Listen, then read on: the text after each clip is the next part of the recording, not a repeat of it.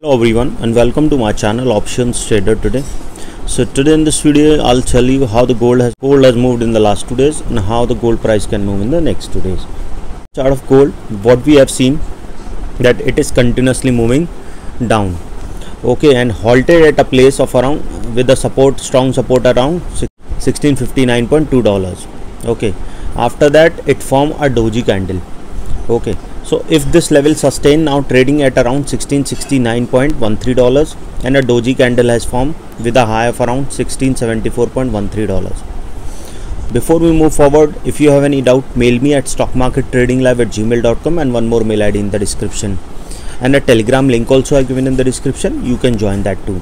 See, there is a continuous downfall in a particular range. It is quite volatile, okay, and because of dollar strengthening also, you can see some of the impact has come, okay. So the price of gold has moved towards a level of $1669.49 as of now, okay, as of now. So if the price sustain this particular level, there is a high probability that we can see it can touch a level of $1690.50. Keep this in mind, because all these resistance are being a weak resistance, so probability is high that we can see it can touch a level of 1690, like a resistance at around 1681, which is a weak resistance, and once if it crosses that particular level, we can see it can go further upside towards a level of $1690.16.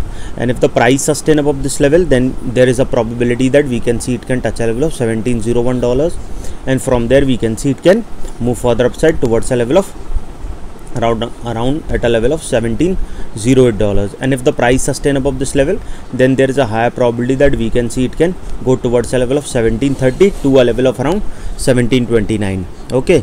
After 1713 we can see a level of 1729 and then further upside. But if the price sustain this particular level, we can see it can move further down. As of now, if you look at this particular chart, what we have seen, once a swing has formed, we have seen a sharp fall has come, okay. So once this swing has formed at this particular level, so probability is there, if the price didn't sustain this level, it can go towards a level of $1663, okay. And if that level also didn't sustain, then there is a probability we can see a level of $1660.